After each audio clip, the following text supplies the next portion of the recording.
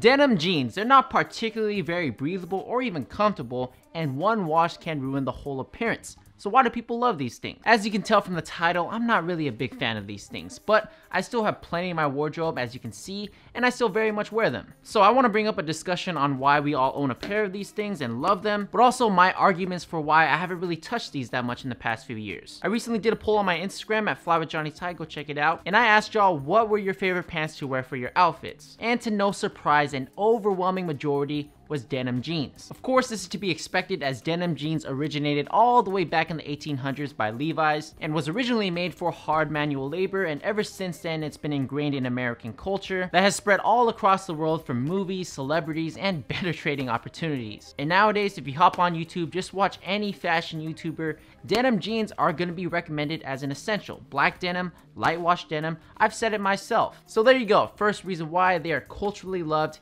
E-commerce and better trade have contributed to its popularity. Another reason why people love denim is because of how versatile it is. And there's not really an argument here. Denim at any wash can go with pretty much anything and any style. These things last forever, they age well if not washed too much, and are always relevant in fashion. Plus, there's various cuts for any body type, any gender, reaching the masses. You could throw them on with boots, it's gonna look great. Throw them on with some J's or white leather sneakers, they look great as well. It doesn't matter if you're into business attire, the grunge or punk aesthetic, if you skate, if you ride horses or farm, denim jeans is always a go-to. Plus, these things are cheap as hell. Every brand, every clothing store is going to carry one of these, and that is what I believe to be the reasons why people love these things. And for good reason. I can agree to it, I'm sure you guys can agree to it. So here's why I personally haven't been wearing it for a long while. You can just scroll through my Instagram and see that I don't really wear them too much, and haven't for a few years, and maybe you can agree to some of my arguments. So first off, these things, they suck to wear for a long time. I don't care if they're stretch, it does help a little bit, but there's just something about it. Probably because these aren't very breathable when it's hot, and when it's cold, it's not very insulating either. And they do have some weight to it, making them a little bit heavier than your average pair of pants. And if it starts pouring and these get wet, they are impossible to take off,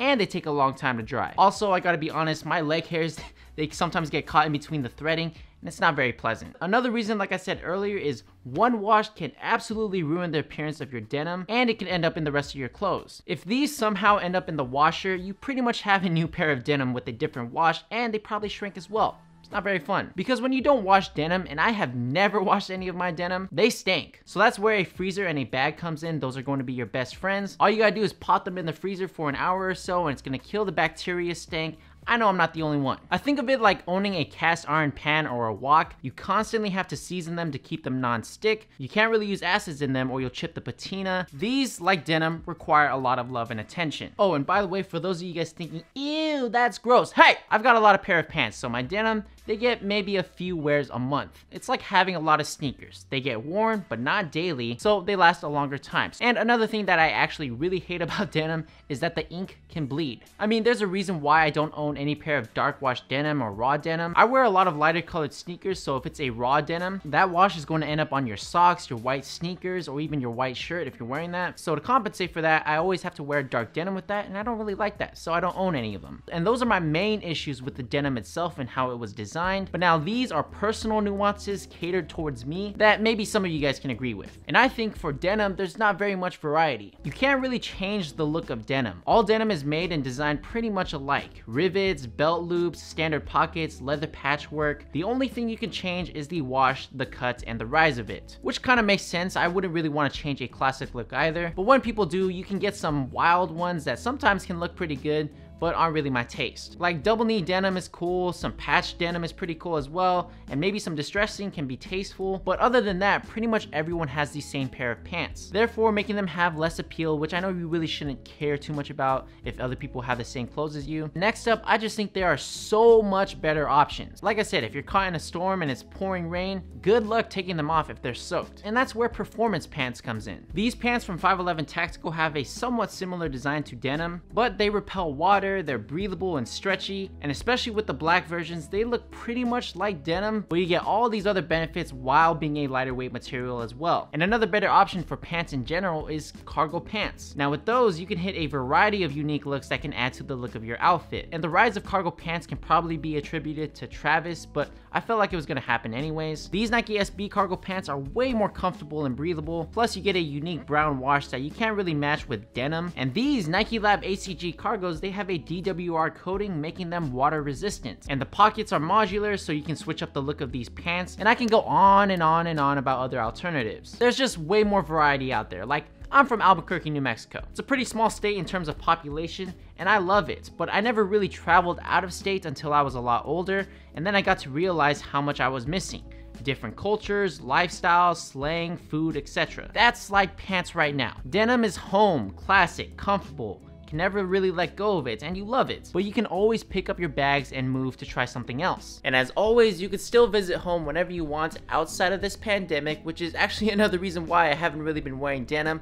Don't get me wrong, I still love denim. It might seem like this video is all about shitting on denim. I just wanted to bring up this discussion because there are flaws with pieces. Nobody really talks about that. And while I'm not really a fan of denim at this moment in time, I can still love them and I can still appreciate them, and they will still get a wear every once in a while. But what I would encourage you guys to do is to keep more of an open mind when it comes to any clothing garment. Just because you genuinely like a piece and somebody else doesn't mean you are wrong and that you should change your opinion. That would be ridiculous, and you would find yourself just following what other people like instead of you curating your own opinions about something, which is what makes you, someone that can generate their own thoughts and opinions. Oh, and I know some of you guys would be asking about this necklace right here. This is the minimal bar necklace from Rose Gold & Black, who I will now thank for sponsoring this video. So Rose Gold & Black is the best place to start off with if you are new to jewelry. I always recommend them to my friends because there's something for everyone. They have beaded bracelets all the way down to sterling silver Cuban chains. You're definitely going to find something that you like. Personally, I really dig all their minimal designs. This one right here is their sterling silver Odyssey necklace. It's got a simple, sleek, and clean design that makes it super versatile. I can rock it with pretty much any fit, and it's going to really elevate it. Now, this one is a bit pricey, but fortunately, they do have a stainless steel version that is a lot cheaper, and you get the same look, which is what I'd recommend if you guys are starting out. But the minimal bar necklace is always a go-to. It's going to suit anyone and is by far my favorite. I wear them all the time, so definitely check out the link in the description and pick up one of Rose Gold & Black's minimal necklaces. That link is going to take you to my special landing page where a ton of items are going to be heavily discounted. Plus, they are currently doing a holiday sale at up to 25% off to kick off 2021, and if you enter the code VIBE15,